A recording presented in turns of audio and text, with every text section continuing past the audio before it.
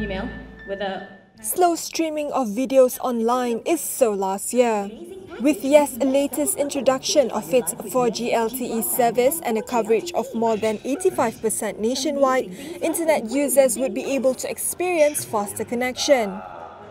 It is also the first in the country to introduce the Voice-over-LTE capability for high definition.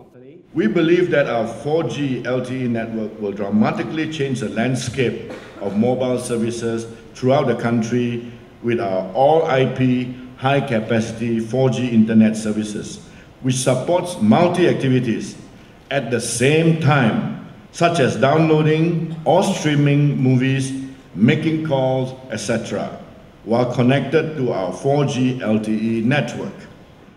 Meanwhile, Communications and Multimedia Minister Datuk Seri Dr. Saleh Said Kerwak said the government's efforts to bring broadband to the whole nation is part of its plan to raise national competitiveness and to drive the country towards the digital era.